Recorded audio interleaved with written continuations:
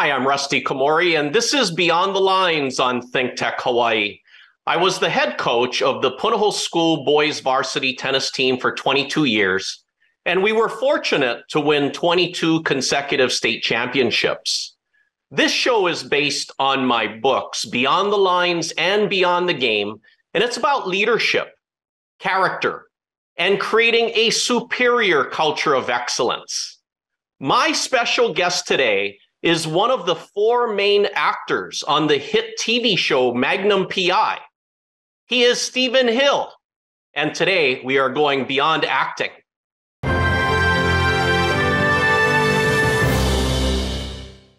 Hey, Stephen, welcome to Beyond the Lines. Hey, how you doing? Thank you for having me. Stephen, I want to ask you, what are some of the best parts of being an actor? For me, one of the best parts is being able to step into roles that are beyond yourself. You know, I'm an actor, so I get to be a baseball player. I get to be a person in the military. I get to be a father. I'm none of these things in actual real life, but I get to explore those things and kind of get a taste of it and get my feet wet. Now, Stephen, how did you get that passion for acting? I mean, when did it all start? It started in college for me. Well, actually, I didn't know I wanted to act. I wasn't being guided in that way. I was acting my whole life. Family and friends came over. I was always performing for them. But it wasn't until college when I started modeling for a company and like a hip hop clothing brand. And they put me in all of these magazines when I was in college. And then I graduated and I was selling copiers for Xerox. And then my mother passed away. And I told myself, I said, I want to be able to do something that I truly enjoy doing. And I had recently started taking acting classes and I really loved it. And the passion just kept growing.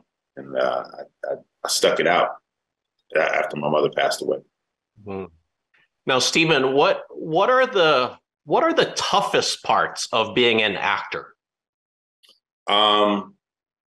Staying in it when you are dealing with rejection on a daily basis, and you don't realize just how much that rejection starts to take a toll on your self-esteem.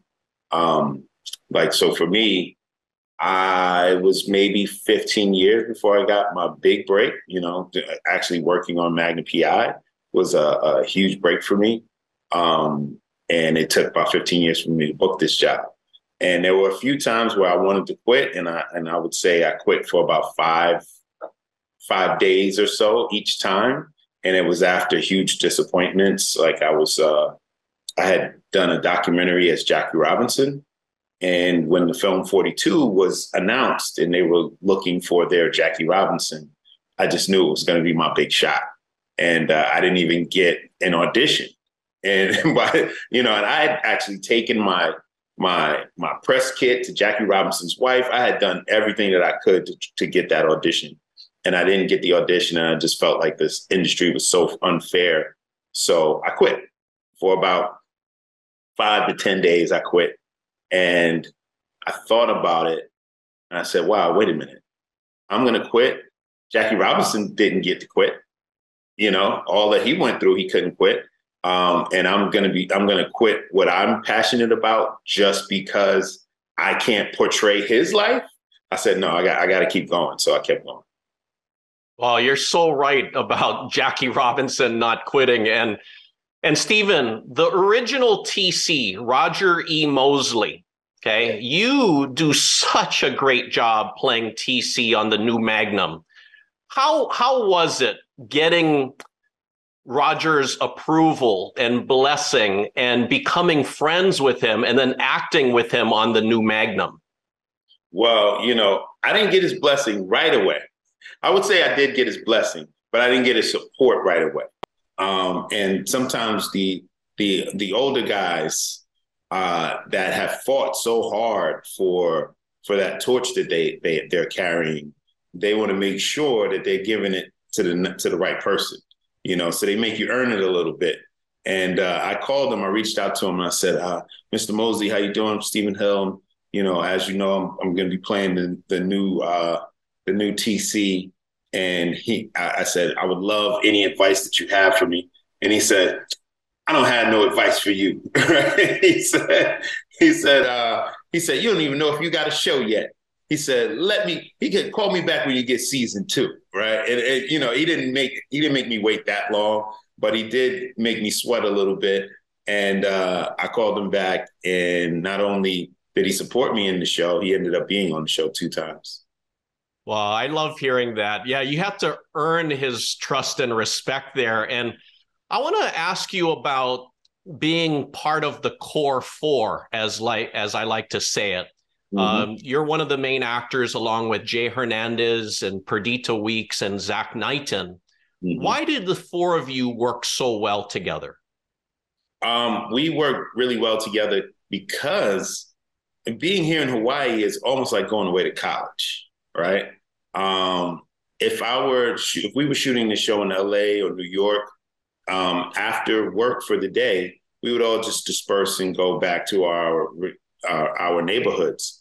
But here, we go back to the same neighborhood, sometimes even the same building, and for the first, I want to say 3-4 years here, we could all zip line to each other's buildings. That's how close we were.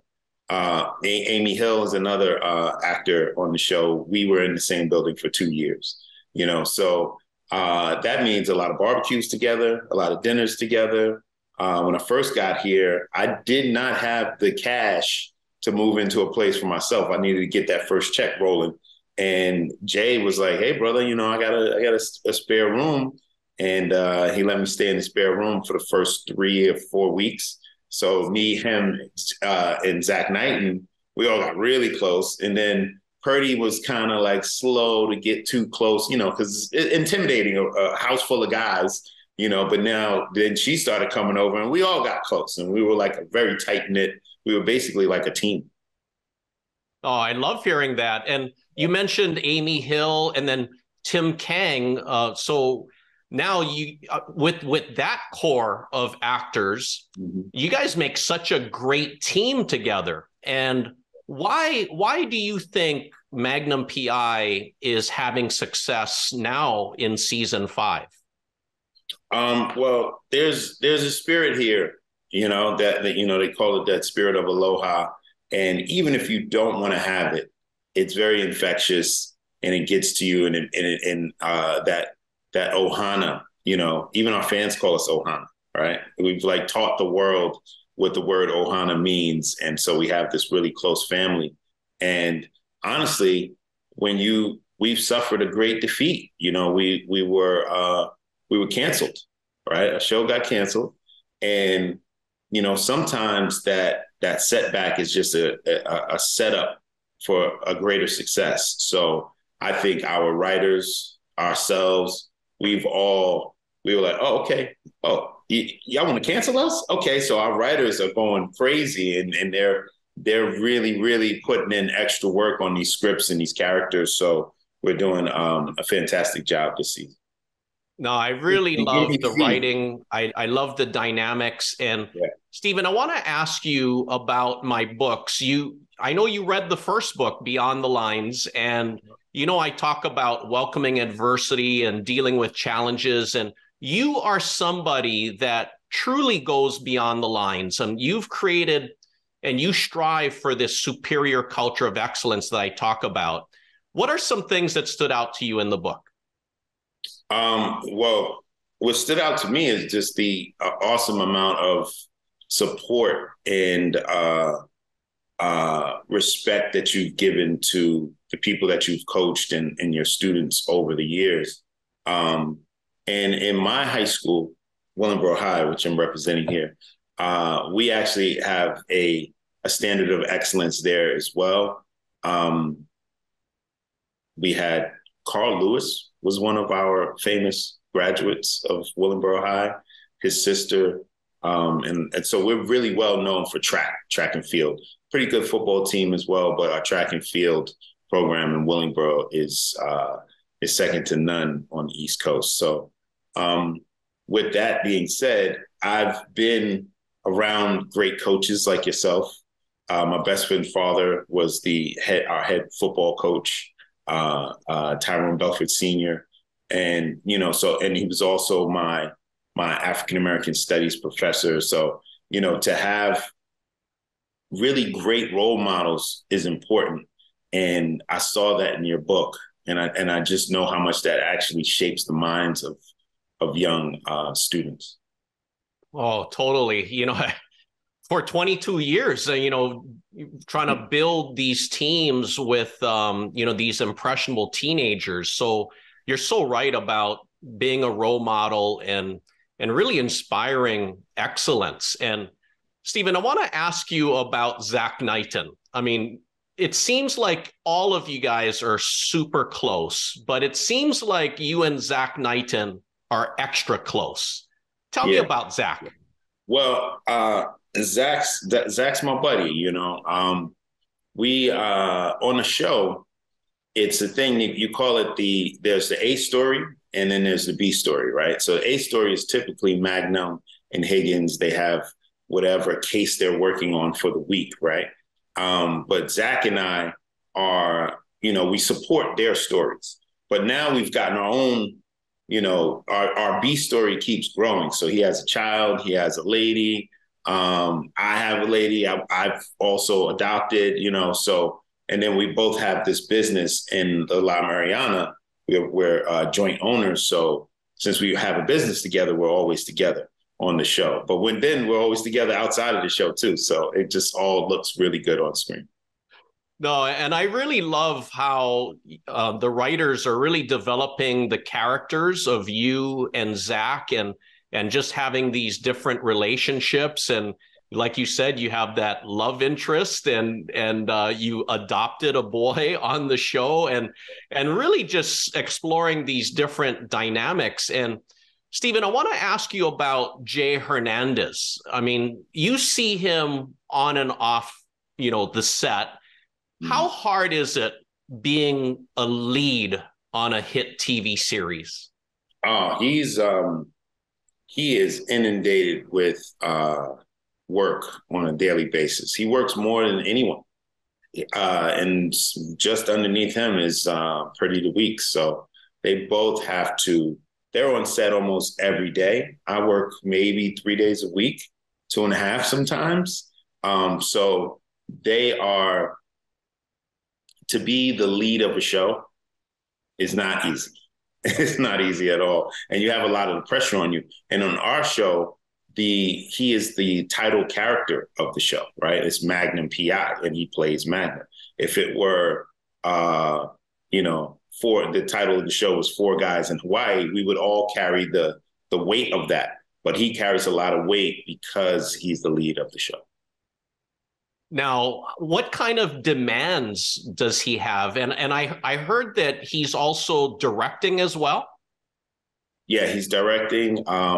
Everyone's been getting a shot at directing. Zach Knighton is actually directing his episode right now. This is the first one for him and a career first for him. Jay has directed 2, and Purdy is gearing up to direct 1 next week. Wow, that's exciting that you guys can really explore more than just acting. And Stephen, you mentioned Perdita Weeks. What are some things that you really admire about her as an actor and as a person? Well, I complain about being so far away from home sometimes, and she's even further away from home, coming out here from England. So she's here, excuse me, she's here and, it gets rough. It gets rough. So, you have to adopt this family.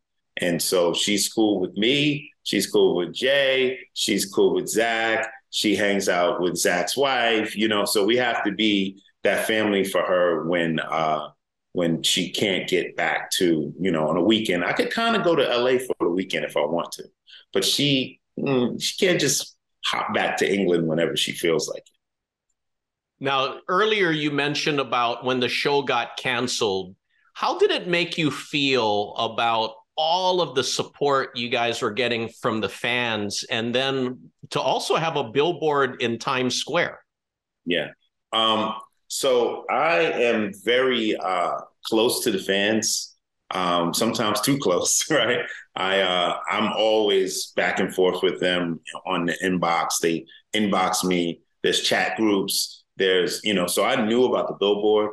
I knew about them sending like 2,000 lays to NBC. So I knew a lot of the things that they had planned.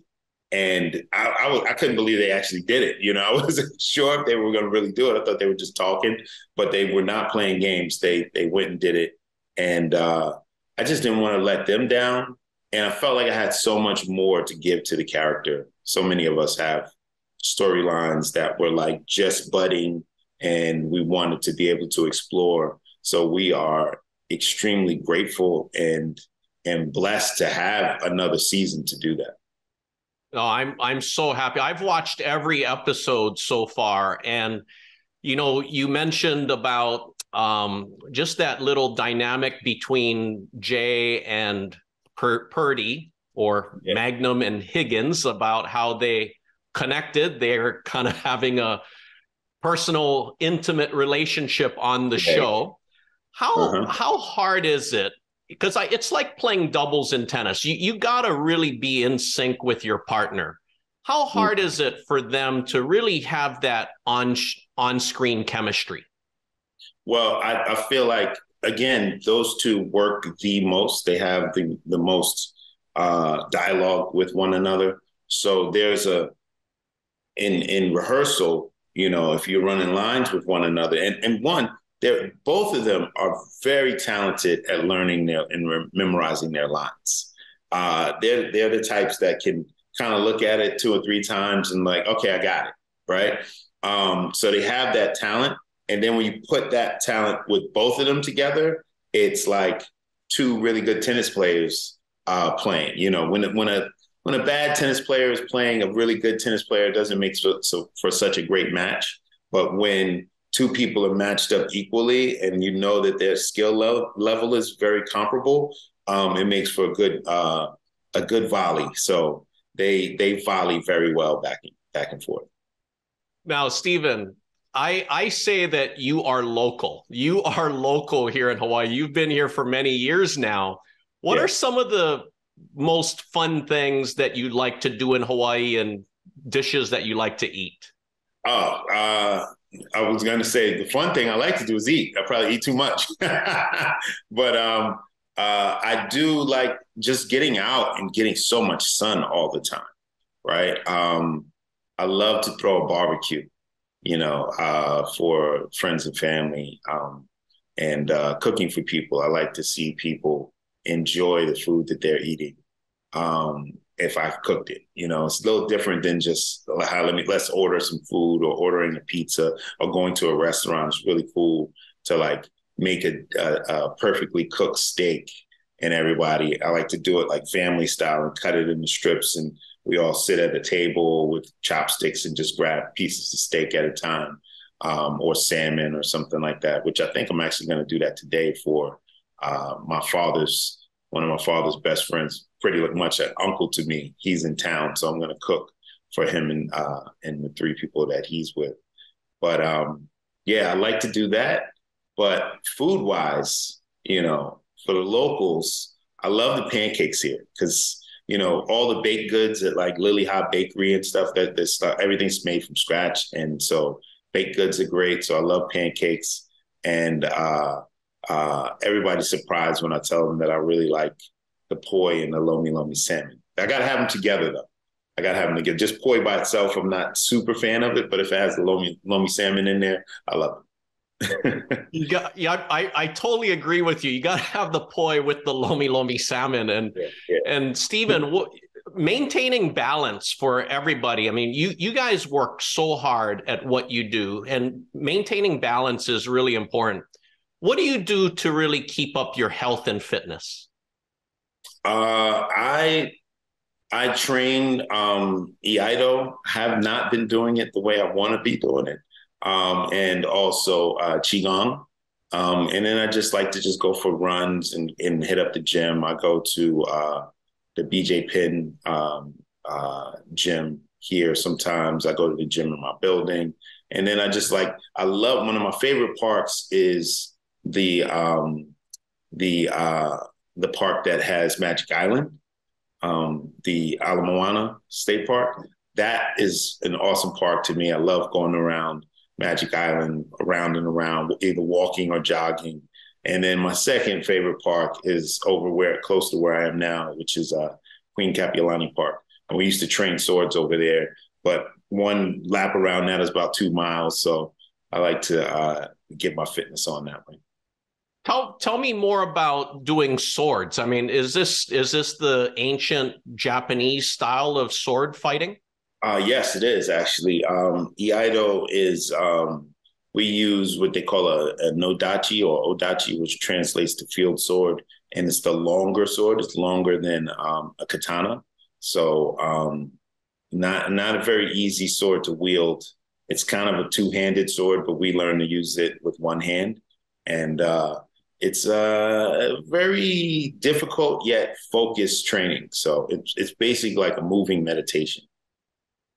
Wow, that's interesting. It's really good. You're so cultured in so many things, Stephen. And Stephen, I wanna go really deep right here. For me, I look at everybody as people, and I want to inspire love and excellence and hope. Have you ever experienced discrimination? And if so, what's an example that you could share that happened to you? I think as a Black man in this world, you experience discrimination all the time. I get it here in Hawaii. In my old neighborhood, I don't get it as much in this neighborhood, but in my old neighborhood, when I lived in Ward Village in Kaka'ako, people would always ask me if I live in the building, or when I moved in, I was asked for a criminal history report, so there's little things like that are just like, just little things that just kind of nip at you, but you have to let it go. And for me, one of the things that I do is I do work out, and it allows you to, like, if you're angry about something like that, it just, you let that go. But then I also, I have a therapist, a mental health therapist that I talk to on every 2 to 3 weeks, and I can just kind of offload things that might be bothering me to him. And it's not just like a discrimination. It's just, what it feels like to be so far away from friends and family that you grew up with, things like that. So, it's discrimination, but for the most part, I have a great time here. That's only maybe less than 5% of my experience.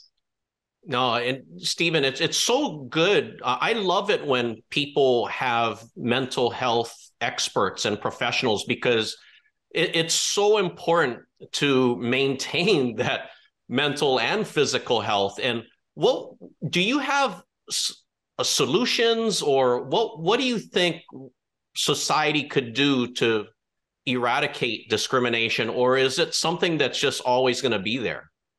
Well, I think we're at a good place right now because everyone is demanding diversity. But we have to get to a point where diversity is about truly being diverse. Right now, we say we want diversity, but I think when a Black guy says he wants diversity, he wants more Black people or Black men. When a Black woman says diversity, she wants more Black women.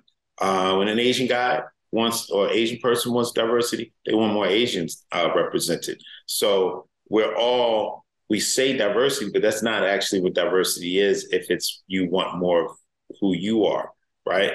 And so we have to get to this point where we all have a slice of the pie, right? And I think that is really what diversity is. right? We want these different slices. This person is pepperoni, this person is a mushroom, this person is extra cheese. We all want this actual slice of the pie. And until we get there, it's going to be trouble. But these young kids, I think the youth are letting it go. I think they're in a different space. No, I like hearing your insights about this. And the great thing about Hawaii is we have such a diverse nationalities of cultures that live in Hawaii. And Stephen, I want to ask you about one or two actors, living or past, that inspire you, and why? Actors living or past. Well, one, Roger E. Mosley, being able to work closely with him and also get his stories and him tell me about how he got the job, how what his life was while he was here in Hawaii, and just his overall view of the industry, where it's headed, was excellent. And all the way up until his memorial, which I went to. I flew out to LA and I stayed there a little bit longer so that I could go to his memorial. And I was there, and it was just like Black Hollywood excellence. It was people faces I hadn't seen since I was watching TV in the 80s. And I was like, oh man, that's the guy from Miami Vice. That's the guy from, it was just, but they were all there to support him. And I just hope that I can leave a legacy like that. You had told me previously that Roger E. Mosley was a mentor to you. Well, yeah. What are some things that he really helped you with? Character development. He was in the show. He pitched, ironically, a character that was afraid of flying in the helicopter, right? And he also wanted to be, people were like, oh, how come TC didn't play your father or something like that? He wanted to be my barber. And he said, you need a haircut at least once a week or every 2 weeks. So that way I can be recurring, right? He was smart like that, he wrote himself a recurring role. But he said that would be a way for your character to get more information of what's going on in the streets, right? So more of your character can be in the storyline and the plot line, So he was always thinking about passing the torch in that way. So I learned to make certain demands on the character or to talk to the writers about certain ideas. And I had the courage to do so, in large part by him saying, hey, did you talk to them about this? Or did you talk to them about that? He would just call me or leave me a text just randomly, just at any hour of the day or night. He felt like it. And he would just encourage that I do what I can to make the character the best that it could be. Well, those are brilliant insights and advice from him, for sure. And Stephen, I want to ask you one more thing before we wrap up. When you reflect back on your life so far, what are some things that you're really grateful for? I'm grateful for growing up in two places. I didn't so much like it when I was a kid because my parents were divorced. And I grew up half New York. My father was in New York. My mom was in South Jersey and Willingboro. So I was going back and forth from Willingboro to Harlem pretty much my whole life. But Willingboro gave me this opportunity to always have a job, right? I did landscaping. I worked at a CVS warehouse. I was a paper boy. I picked up trash. I worked at Great Adventure and worked water rides at Six Flags, Great Adventure. I've had so many jobs. And then being in New York gave me this, in New York, it's kind of a dog eat dog world out there, and it gave me like more courage. And I've combined the two, that hard work and that courage, and it made me who I am today. Well, Stephen, you are a man of great character, and you definitely go beyond the lines. And I'm so happy that you're here with us in Hawaii. And I want to thank you for taking time to join me on the show today. Oh, thank you. This is a great opportunity. Anytime I can do something to support, or just sign me up. Thanks, Stephen. And thank you for watching Beyond the Lines on ThinkTech Hawaii. For more information, please visit rustykomori.com, and my books are available on Amazon and Barnes & Noble. I hope that Stephen and I will inspire you to create your own superior culture of excellence and to find your greatness and help others find theirs. Aloha.